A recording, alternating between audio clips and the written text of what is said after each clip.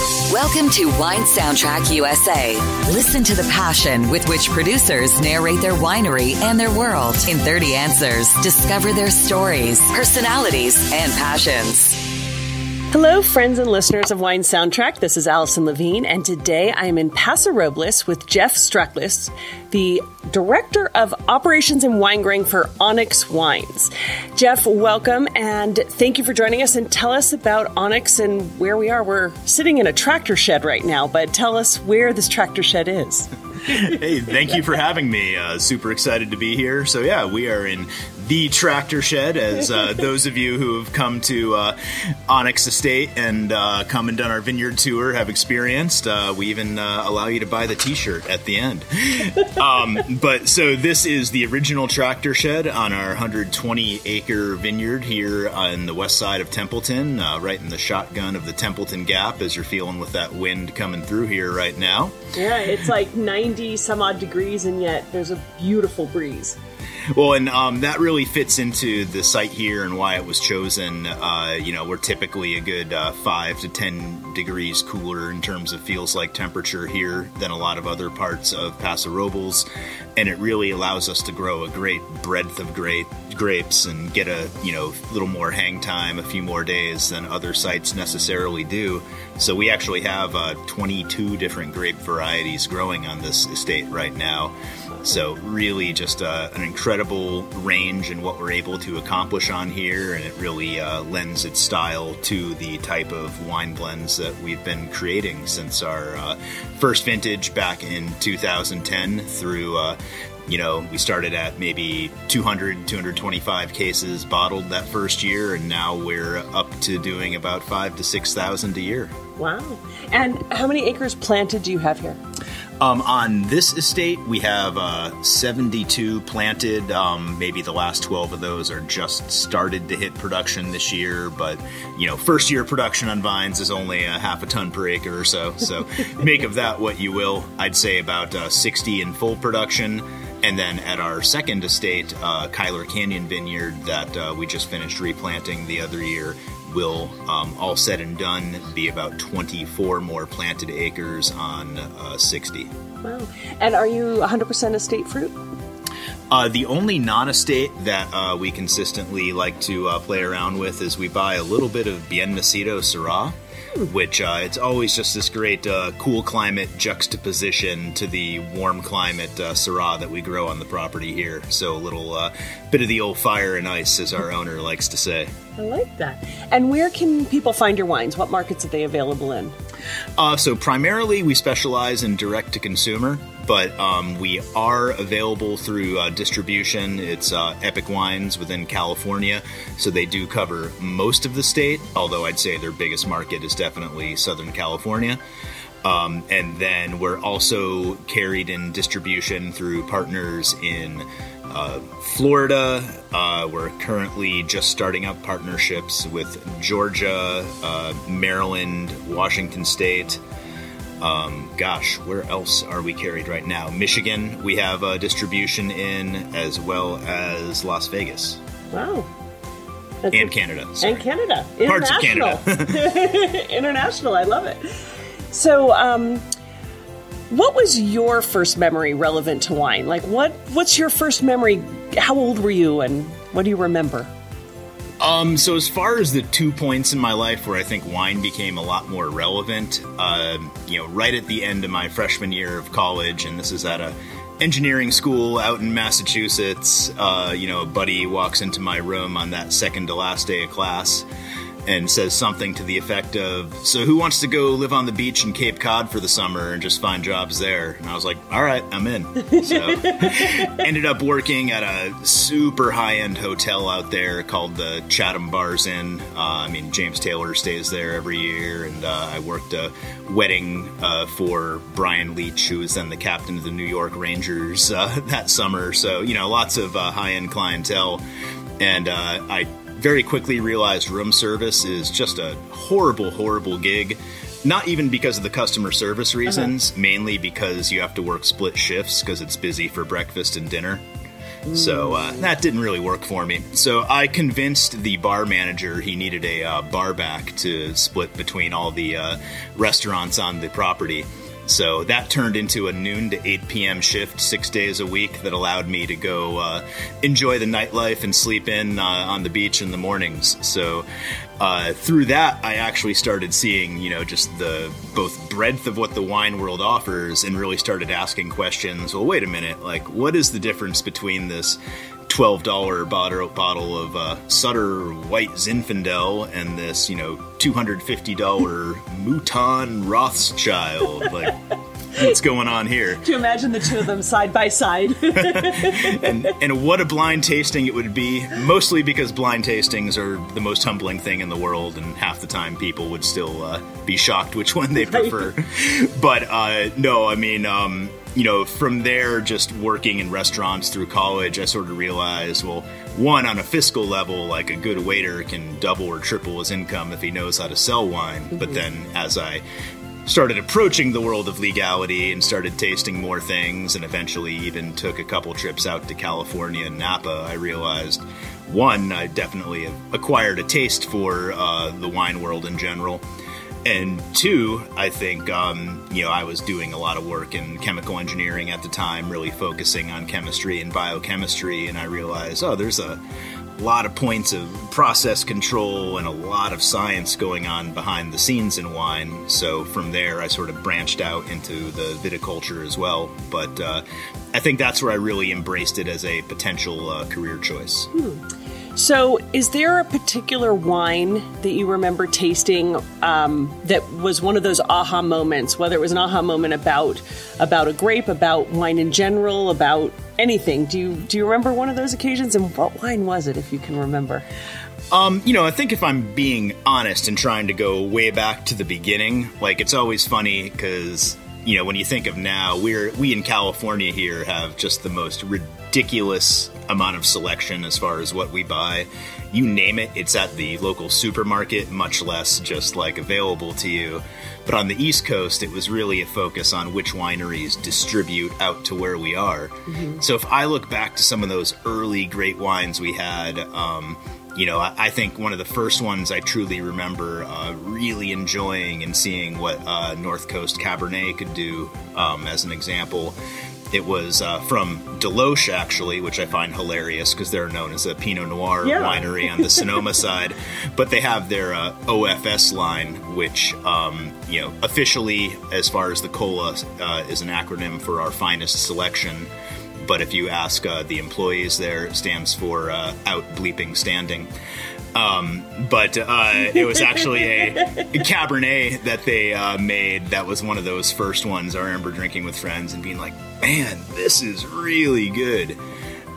So I think that, combined with, I look back to, just some of the Fumé Blancs that hit regular restaurant distribution in Massachusetts and Connecticut, kind of my old stomping grounds, and realizing, oh man, here's some really great stuff that's super versatile. It pairs with just about anything. But, when you think of the New England restaurant market and how seafood focused it is, I mean, those Sauvignon Blancs, those Fumés were just like something you would go through 3 cases of a night at a restaurant. Wow. So I know you just mentioned the diversity that we have here in California, and I don't know if you've traveled abroad a lot or traveled to other, states a lot, but who do you think among all populations drinks the best in terms of quality? I think this is kind of a gauged answer, I suppose. It will either make sense or not make anyone happy.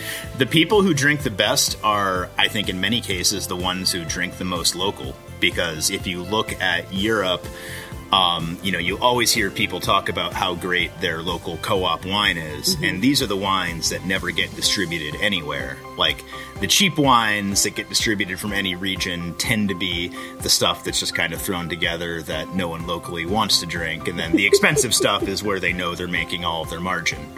Now, of course, these are generalized rules. But I think, as far as importing from other markets, like, as long as you're, drinking in a, greater than $20 a bottle price point, you typically tend to have just a wealth of awesome options.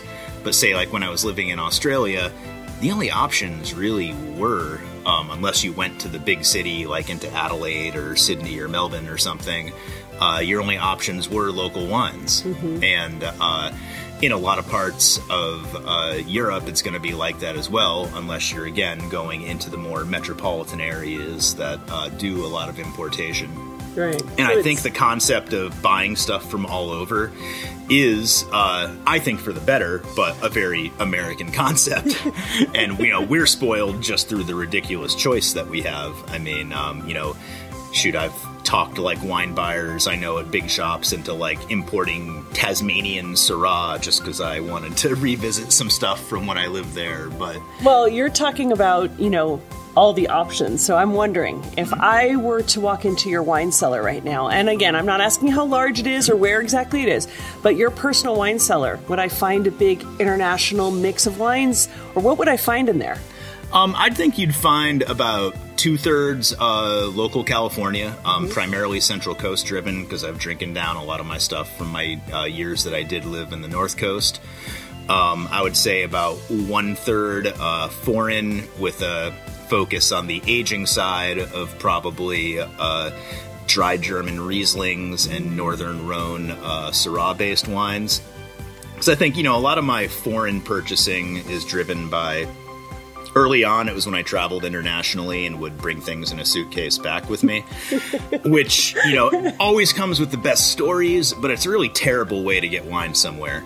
And then it focused on when I would do wholesale, like sales trips and stuff, working the market, like cool stuff I found in stores. And now it's more like, oh, I'm looking for some of this. Let me look up the distributor and I'll find 1 or 2 other people to order with me, and we'll order a couple cases of stuff and split it. Yeah. I always find, in Paso, because Rhone varieties play such a prominent role in what you grow here, that, of course, there's a true love for those Rhone wines. You mentioned that you do 22 different grapes here. Are they predominantly Rhone varieties? Oh, no, full mix, because I'll be the first to say a big part of the heart of Onyx Estate here and Onyx Wine's blending style lies in the fact that, we feel the Rhone blending rules were amazing and perfect for the Rhone Valley. And I think there's a lot of similarities between, there and here, which is why... we do have a lot of Syrah, Grenache, Mourvèdre. Arguably, there are probably 3 of the 5 highest volume planted items that we have. And we do have a little bit of some more obscure ones, Grenache Blanc, Picpoul Blanc. We even have a little bit of Vaccarese now, which is going to be super fun. But I think in truth, I've always said, and I started saying this 5 years ago, so I should really say I hope another 5 or 10 years down the line, when someone says, oh, I'm drinking a blend from Paso Robles, people will automatically think, oh, well, that's kind of could be a, Rhone Bordeaux sort of hybrid, like mixing not just Grenache, Syrah, and Mourvèdre, but I would say, Cab and Zinfandel, or some of the other wines and grapes that just grow super well in this area and are something that absolutely have a home in the blends for here, because I think if we're defining anything, it should be rules for this region and not necessarily just rotely copying what somewhere half the world away does. Is there something from your cellar or out and about that you opened recently that drank really well? I think one thing I've had a lot of fun with over the last year or two, and this actually I think relates to Paso as well, are the still wines of the Douro Valley in Portugal. I think as we work through the effects of climate change, we're all realizing that California, certain microclimates aside, are just going to keep getting warmer and warmer. And I do think the Douro Valley has a lot of good analogous comparisons to be made climactically to Paso.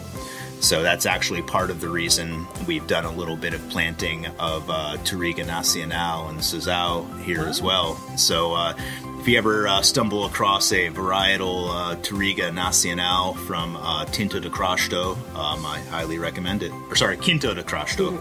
And is that what you drank recently? It is, yes.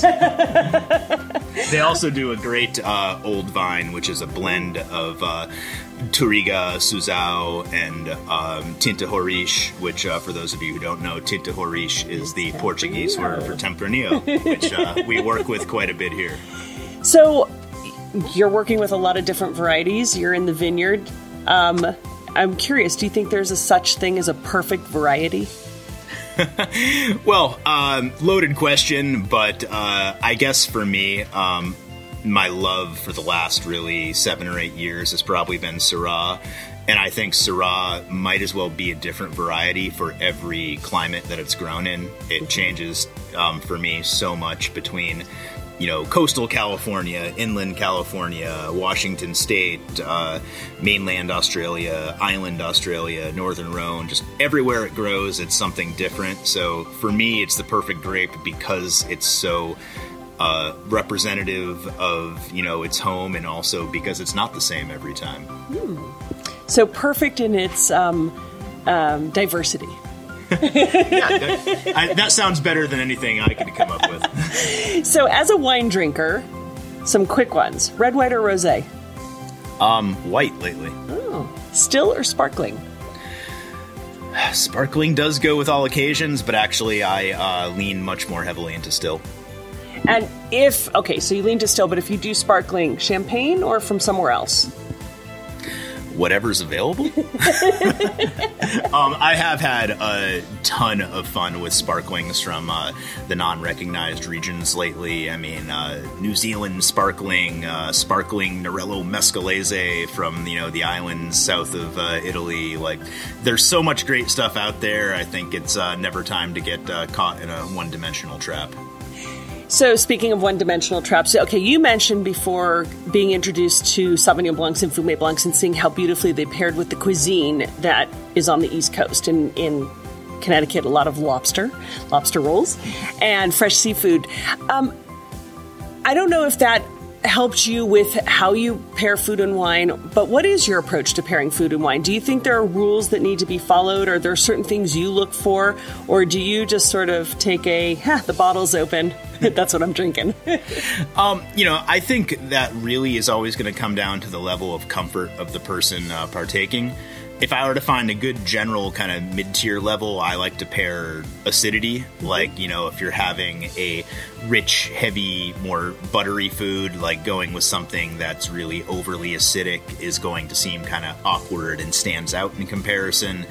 If you're having something that is, you know, sharper, like, you know, if you did ceviche with a really flat, heavy, but delicious cab, that might be a little weird. Yeah. So, you know, I'd say acidity is a good target to go for, but the one, you know, truthism I'll stand behind, because, you know, I think we as an industry do a horrible job of intimidating the heck out of our customers and making them all feel like a bunch of jerks for even trying. So I like to keep it simple, and I just tell someone, if you're ever in doubt, if you know you like a wine and you like a food, you're probably going to enjoy them together. Like, you know, if you really love In-N-Out burgers and you love that, you know, buttery Chardonnay, then match that up for sure. Like, you know, you never want to be disappointed, and I think you never want to force people to think too much about it, or else they're just going to get in their heads. So, for somebody who hasn't had the pleasure to taste Onyx wines yet, what do you think they're missing out on? Well, I think our specialty within a region like Paso, which is so known for kind of this unyielding, aggressive power structure, is this particular site that we're sitting on, and just feeling that wind that blows through here. It does bring a little bit more delicateness to the property, or delicacy, whichever version of the word works. Elegance. So I do feel we have a lot of layers of just beautiful fruit and different spice notes that come off of our wines, and we're able to make these really complete wines that have structure without being monolithic and overbearing. So, you know, I think we're just trying to bring some extra layers of subtlety and elegance to a region that, you know, already has its own leaning and just trying to do something a little bit differently from some of our neighbors. So if space aliens were to land on your property right now, which of your wines would you want to welcome them with? I mean, I think you always have to welcome people with the white to start out with. So, field Wet day. their palate. Yeah, exactly. You got to leave them wanting more. Like, if you start out with the biggest wine, there's nowhere to go from there. So you mentioned Field Day. Tell me about that wine. Field Day is a blend of the original 3 whites that we grow on the property here. So always Sauvignon Blanc lead, but with a nice little shot of Viognier for depth and Grenache Blanc for acidic backbone. Ooh, a very aromatic wine. Absolutely. So you're a viticulturalist. You're in the vineyard and managing all of that. Walking through the vineyard, do you tend to talk to your vines? Do you speak to them? And if so, what do you say? I don't talk to them individually just because I feel like I'd only be talking to such a small percentage of them that, I'd feel like I was leaving others out. But I would say going through the vineyard by definition has to be a very physical experience. I mean, you really have to dig up in that soil with your hands. You can't just grab like the leaf or the cluster that's out the most, like especially in some of these deeper canopies we have, like the modified lyre system. We're growing like, say, the Sauvignon Blanc that's right outside the wall there, or the Malbec on. You have to like get your head and shoulders like inside the vines and really see what it's like inside the canopy, so you can see if you're getting the right kind of light covering through. So if you're not leaving the vineyard kind of dirty, you probably slacked a little bit on what you should have been doing out there. So you're not talking to them, but you're getting intimate. Exactly. They know I was there, for better or worse. There's no hiding it. So every vintage tells a different story. I mean, we're in California where we're blessed to have relative consistency. Do you find that there's more variation from year to year or more similarity? There's always more variation, but part of that is, probably human psychology as well. If you give someone 5 different wines, they're going to tell you the differences between them. If you blindly serve them 5 of the exact same wines, they're going to tell you the perceived difference between them. So I think as humans from the point of birth, we're trained to differentiate things. So even if I had 2 identical vintages in a row, I'd be telling you about this one different leaf hopper I saw, or that 2-degree extra temperature swing on this one day. But, in truth, when you're living it, walking it, you always, I think, just remember what seemed unusual, what seemed different, or, quite frankly, what really cool thing sort of happened. So that's always what's going to resonate, I think, in your memory. Are there any signs or omens that you look for that will help you determine what a harvest is going to be or a vintage is going to be? My favorite one, anecdotally, and for me it only works when I see it, not when someone else I know reports having seen it. When I see my first tarantula of the fall, that's when I expect the first rain to be coming. Huh. And if you don't see a tarantula but someone claims they did? Well, maybe they'll see rain, but it's not going to hit the properties I'm watching over, hopefully, is the way I go with it. Ah, interesting. And do you have any rituals or traditions that you individually or as a team do at the start of harvest? The start, not really. I mean, it's as simple as maybe first box in, busting out some bubbly to spray over the grapes or something.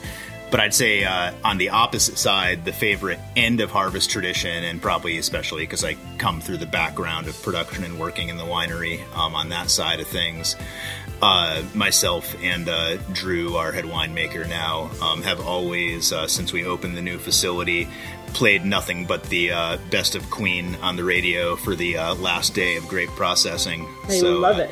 And it doesn't officially count until all like the obscure songs start playing. So all the movie soundtracks like Flash, wah! Until you get the Flash Show Gordon theme on. and the I Want to Ride My Bicycle song. Yep. My favorite band. My favorite. They're my biggest regret for, obviously, they passed out of circulation before I could ever see them live. I fully agree. One of my greatest regrets. You know, I think seeing, like, the Queen play at Wembley or something like that would be one of those, like, worth spending your chance to go back in time opportunities on. Yeah, for whatever Bohemian Rhapsody as a movie was, which I enjoyed the music and was entertained for 2 hours because it was Queen music, but I have a lot of complaints about it as a movie. When he recreated the Wembley Stadium and stood there, and in the movie theater, the noise, I felt that was like the closest I would ever get to actually watching Freddie Mercury live. Oh yeah, no, I think unreal to even. I get maybe it's just the wind, or maybe I actually just got chills. I don't know. Thinking about actually going back in time and trying to experience that.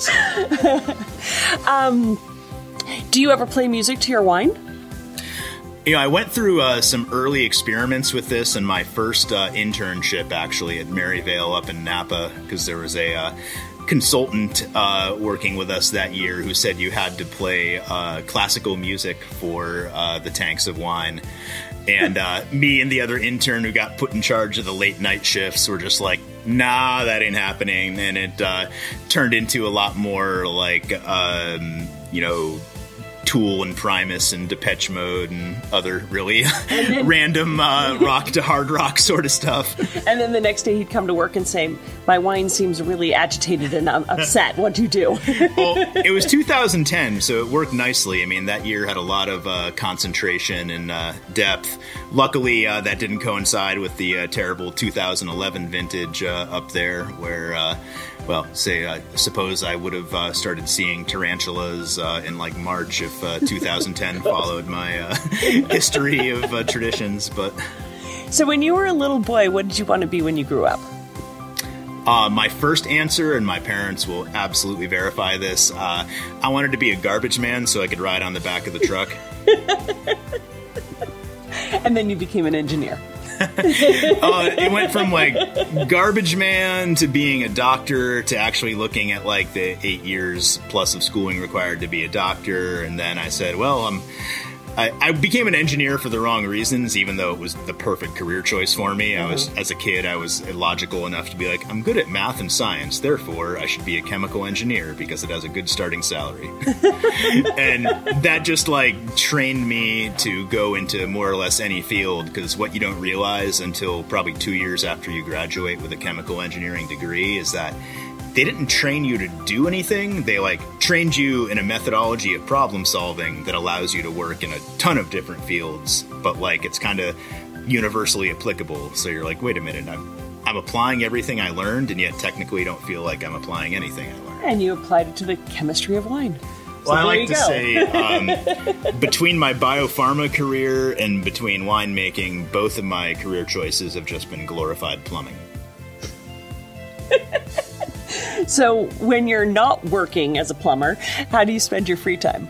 You know, the older I get, the less and less of that I have. But no, I mean, I always, as a rule, try to have an interest in at least one strange sport. It started out with rugby, went into Brazilian jiu-jitsu, and has mainstreamed a little more as I've aged, and I got into the cult of CrossFit, and then lately I finally decided my age is catching up with me, so I needed to start playing golf. You know, spend a lot of time with my girlfriend Caitlin and her family, certainly exploring, trying other wines, watching bad horror movies, definitely my favorite film genre. I think horror is the new comedy, or probably has been for a decade now. Do you have a favorite sports team or athlete in particular? I'm not a popular choice out here, but a good one for across the U.S. anyways. I'm very much a Red Sox and Patriots Boston guy. Mm-hmm. I grew up... should have known that. I grew up north of what we call the Munson-Nixon line in Connecticut, named after Trot Nixon and Thurman Munson. So it's kind of the imaginary divider between Red Sox and Yankees fans. So if the Red Sox were to win... If they had one this year, because I know... No. Oh, they're atrocious this year. If they were to win a championship, which of your wines would you want to present to the team? I think definitely for either Sox or Patriots, I would always be all about providing Reckoning, our Syrah-based blend here. I think it's our biggest, chewiest wine, and definitely something that you can both celebrate a serious victory with, while also, and I think more importantly in a celebratory sense, it's one of those wines you can identify purely by the stain it leaves on a white tablecloth. So if you're going to spray it around, I mean, you might as well make a mess worth cleaning up in celebration. Absolutely. So if you're planning a romantic evening for you and your girlfriend, what sort of wines would you open up to set the mood? Two ways you can go. I mean, if I'm going with a bigger wine, which is kind of less her personal style, it's more just because it's something that's like kind of a, big deal that I wanted to show off or know that we've been sitting on. Caitlin's definitely very much a Pinot kind of girl. So, especially at the start of a meal, that's a good place to start. Or I think she subconsciously knows it's always a good evening if I start out with like a 5 to 10 year old dry German Grosse Gewachs Riesling as well. Yeah. Okay. So, when you look back at your career or life, is there a piece of advice that kind of carries you through? Is there something you try to live by? And if so, well, who gave you that piece of advice?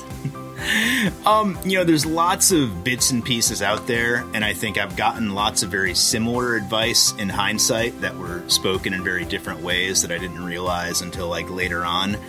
But, one great piece of advice I actually got from the owner of Onyx is that, early on, it's the most important thing for everyone, I think, is really acquiring different sets of experiences, because all of that is going to form into what you're able to do in, your more prove yourself sort of years. Mm-hmm. Like, during your 20s when you get out of school, or, if you even bother, going that route, like either way, just try and do lots of different types of jobs so you really just have a good holistic picture of what's out there. I was super fortunate that even coming into this career later in life, working through Onyx, it was kind of a 1 or 2 man shop for the first 3-4 years. So I was doing both wholesale market work, direct to consumer, hospitality, and winemaking all at the same time. So while it was a stressful job and not what everyone else I went to school with thought they wanted, like I feel like I have a much more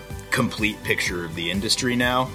But the other thing I can say from personal experience is I've always sort of felt like when I was and the rare moments when I'm able to shut my conscious mind up and really sort of feel what's out there, I think the right path is oftentimes the one that has the least resistance being put in front of you to follow.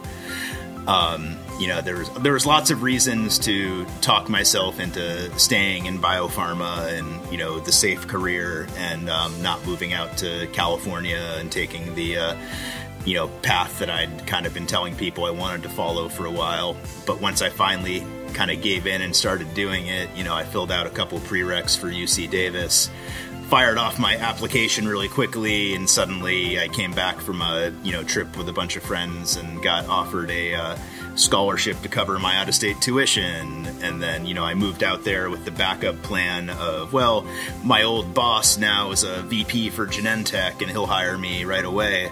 And then when I finally started talking to him, I was like, actually, this wine thing feels like it's going really well. I'm not even going to take up that part-time job and, kind of hurt my chances of really following in wine. And, but it's keeping options open the whole time. It's good to have options, and I think that has to do with my poker playing style. I'm a semi-bluffer. Like, I'm willing to bluff, but there have to be outs. You can look that up in books. That's a real thing. A semi-bluffer? It is. So when you look back at your career, what would you say is one of your proudest achievements to date, other than being a semi-bluffer? Oh, man. You have a long career ahead of you. So, there's obviously a lot of achievements to come. But looking back... I think every year's had some incredibly awesome achievements. And it's all, like, they're dumb little things at the moment that mean a lot later on. Like, if I said getting fertigation implemented in the vineyard, like, it sounds like a pretty boring, it's actually a very plumbing related thing, but like, these are the changes, you know, you talk about doing for a year or two and finally make, and you realize the difference it can actually make in, you know, plant nutrition and being able to improve the pH and acid balance that your grapes come in at, or you know, I think just getting the validation of those, you know, first couple good scoring vintages that said, oh, you know, we tried to do something a little different, and we're being told both through people buying the wine and some of the critics out there that, hey, this is a valid thing. You've, you know, earned your place at the table. But if I had to say, actually, my one proudest achievement, which is, you know, dumb because it's our least expensive product as like a winery, and it's not the one you like make money on or build your business off of. When I first moved down with Onyx, start of 2012, we decided that year to make a rosé, not because we were trying to tap into the rosé market, which none of us were really acknowledging at the time. It was because we wanted to drink a rosé. And we started saying, well, you know, what's a different? What would an Onyx rosé grape be instead of just making a Grenache one like most of the rest of Paso? And we settled on Tempranillo because, you know, one, we have a decent chunk planted, but two, it's a very integral part to a lot of the blending that we do. And that first year we made, I think we bottled 72 cases, sold out of it pretty quickly. And every year after that, we kept like doubling the quantity we made and selling out twice as fast. Wow. Like, until we finally peaked, I want to say, around 15 or 1,800 cases of it. And that's where we said, all right, we're going to level off here. Like, you know, you don't want to grow beyond the capacity of what you can actually grow fruit-wise yourself, or else then you're introducing a lot more variables. But you were like on the early part of the curve of rosé and grew exponentially. Well, we did it for the right reasons. We wanted to drink it. So you had mentioned getting some good scores. What's your opinion of wine critics and scores? You know, I think it's like anything else. It establishes validity for, you know, some customers. It gives potential customers peace of mind and knowing that you're not a fly-by-night, you know, manufacturing operation that's going to buy bulk and, you know, pump it full of oak alternatives and, you know, make whatever type of product out there. You know, in the same way, I'd say, yeah, I don't personally advocate, you know, only buying things that get, you know, 97 or higher from a certain critic unless you know that critic really and truly matches your personal flavor palette. You know, there are critics who will give some wines that I love, like scores in, you know, the mid-80s, and other ones who will give wines that I dislike, like, you know, 98s. And I think the best way I can explain it on a scientific level is like, you know, when you were in high school or freshman year college courses, and you have a bunch of like scattered data, and you have to make that regression line that tells you, was this a good correlation or not? And you get that value for R squared, and, you know, you're always like wanting a 0.99 or a 0.98 that says it's as close to 1 as possible.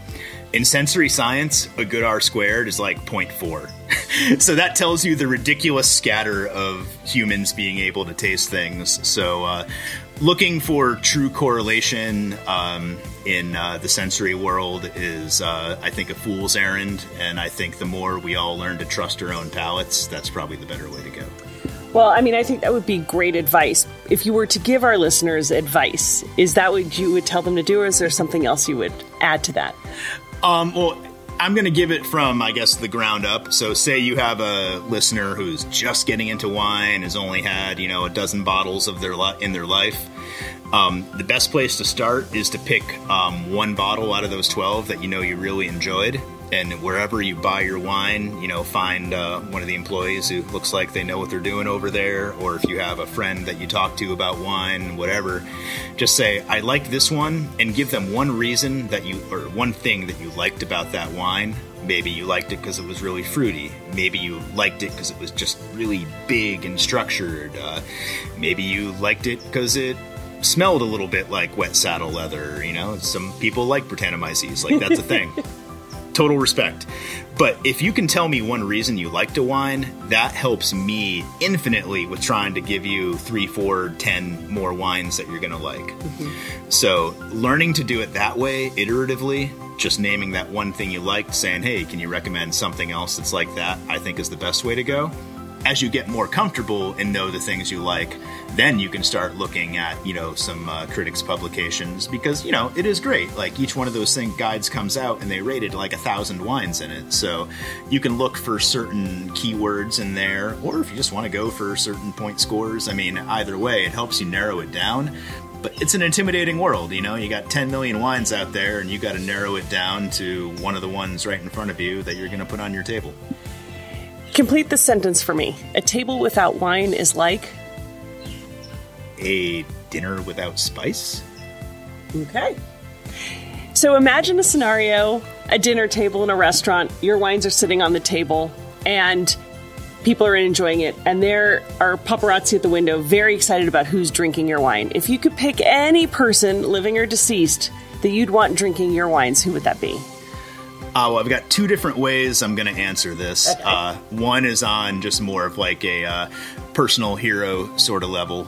So one, I could say if I could somehow alter time and space to walk up on Nikola Tesla and Neil deGrasse Tyson debating the chemistry of one of my wines, I think that would be pretty epic. I think that would be pretty epic too. So I want you to tell me now, we're getting towards the end, 3 wines that you would take with you to a deserted island. What 3 wines would you want to be drinking if they were your last 3 wines? Well, for sure, there's going to be a, Donhoff, Grosse Gewachs, like Ermenzola or Niederhauser, one of their single vineyard GG dry Rieslings there from Rheinhessen, because that's just my jam. There's no way in avoiding that. I could honestly make that all 3. Okay. But to keep it more interesting and give you a little bit of range here, I will also say we definitely need to get some good Northern Rhone in there. So I'm thinking like, it'd be fun to say like Hermitage, but in truth, I've never drank a lot of it because it's been out of my price range for so long. So I'm going to go with one of my favorite Saint Joseph producers here. I'd call it the poor man's Hermitage, but in the last 5 years, that's gotten a lot pricier than it used to be as well. But I would say probably like a Pierre Guénon Saint Joseph with a little bit of age. Mm-hmm. The Chauves I like a lot younger, but they do get a little funky with too many years on there. And then the other, Cab Franc has always been one of my favorite varieties for, I'd say versatility depending how you make it, but actually I've been having a huge amount of fun with more youthful expressive versions from, I'd say, the more delicate regions of the Loire Valley. So I'd say just like maybe a Olga Raffault Chenin, or else even some of like the Bourgois or Saint Nicolas de Bourgois out there that I think embrace less on the oak and funk and put a lot more just expression on the fruit that Cab Franc can throw at you.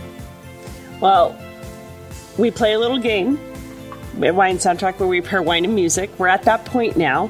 I'm wanting to see if you pull out music as quickly as you pulled out some of those producer names. So, we've talked about a couple different wines throughout this, so I just want you to tell me, I'll pick the wine that you talked about, and you tell me what kind of music it either inspires you to listen to or makes you think of. So I want to start with your white wine that you spoke about, Field Day. Oh, man. Field Day. Well, I feel like that for me, maybe it's just the energy that wine has, but I always get kind of like that high tone character that reminds me of like the violin orchestral intro to Bittersweet Symphony by the Verve. Ooh. But I also think the word verve is a great expression for how I think Drew and the team really try to make our white wines, and just making sure they have that tension in there and that energy to really carry it across your palate. Ooh. So speaking about tension and white wine, what about your Riesling, your GG Riesling? Oh man, that's got to be something from like the denouement of some like epic movie or something. So actually, no, I knew it when I said denouement. And this is the gentleman that actually passed in the last year as well. So all due respect to Enrico Morioni, but I don't know if you're familiar with his composition, The Ecstasy of Gold, which is both something I first became familiar with because it's how Metallica has opened every one of their concerts for like the last 20 years. Also something they did a co-creation with the San Francisco Philharmonic on. But it was originally the scene, or the musical score for the final graveyard scene at the end of, was it The Good, the Bad, and the Ugly? One of the old spaghetti westerns. Ooh. Okay, what about your reckoning that you had mentioned that you would be giving your sports teams if they won? Your Syrah, Petite Syrah, Grenache, Zinfandel, Tempranillo blend. Well, I mean, this is easy because its name comes from a story about music anyways, although I don't know that this is the song I would play celebratorily for a sports team. But when we made the original Reckoning and we're trying to name it, there was just this little touch of smoke and just kind of brimstone on there that made me think of the whole legend. Do you know who Robert Johnson was? The Crossroad Delta blues man, so Mississippi Delta blues. He was a guy who basically had been, a no-name, forgettable musician for, his early life, and then suddenly he left town, comes back a year later, and out of nowhere he's shredding like no one ever has a incredibly short career where he's super, famous, and then mysteriously dies. And he basically started the whole legend of, the blues man going to the crossroads at, sunset and making a deal with the devil for his fame and fortune. So I'd have to say for Reckoning, it's definitely the Crossroad Blues by Robert Johnson. He was one of the inspirations for Eric Clapton and a lot of other modern musicians. Wow. Okay, one more. We've got your Mad Crush sitting here, which is also a blend. A Grenache, Tempranillo, Mourvèdre, Syrah, Zinfandel, and Petite Syrah. So, last one. So, Mad Crush is really, it has a lot of grapes in it, but we always really try to show off the Grenache with this. It's that light, more ethereal sort of character on there. So, man, where would I go with that one? That, for me, and it's probably not something the rest of our team would agree with, but for me, it sort of has that winding, sort of floating in the air spiral of Tool's Lateralis, where it was actually the lyrics for the song were written on a Fibonacci sequence, which is the perfect geometric mean that things that grow in a spiral actually grow in nature. Oh my god, totally geeking out here. Jeff, thank you for sharing all that interesting music. Very eclectic, very cool, and great explanations with it. Just before we go, I have a question for you. What wine region in the world is next on your bucket list? Ooh, good one. Well, I'd say there's about 12 of them that are currently on my immediate bucket list, but I think as far as places Caitlin and I have been talking about, I'm thinking either Douro Valley of Portugal, or else getting out to the Ribera de Duero in Spain. Both great regions. I've had the pleasure to visit both. Oh, awesome. Not in depth, but I've been to them. So while you're planning your trips, if people want to plan their trip to Paso Robles, how can they come visit Onyx? Well, we try to be super easy to connect with, whether you call us on the phone number online, email us info@onyxwines.com. But actually, the most relevant thing, we actually offer a concierge service for anyone, not just our actual club members. So I always encourage people to email either info@onyxwines.com, ONXWINES, or concierge@onyxwines.com. And if you have any interest in visiting one of our locations, I really recommend the vineyard tour. Or if you just want some suggestions as to other wineries to go to, help booking somewhere, suggestions for what restaurants in town you should pre-book or anything, we are more than happy to help you out with any and all of that. A one-stop shop. So check out Onyx Wines, and not only do you visit this winery, but you can have your whole agenda planned for you. We aim to please. Well, Jeff, thank you for sharing that. Thank you for sharing everything and joining us on Wine Soundtrack. Hey, thanks for having me. And anytime you're looking for someone to come up with a complex reason to justify liking hard rock, holler at me. Okay, sounds good. Thanks for listening to a new episode of Wine Soundtrack USA. For details and updates, visit our website, winesoundtrack.com.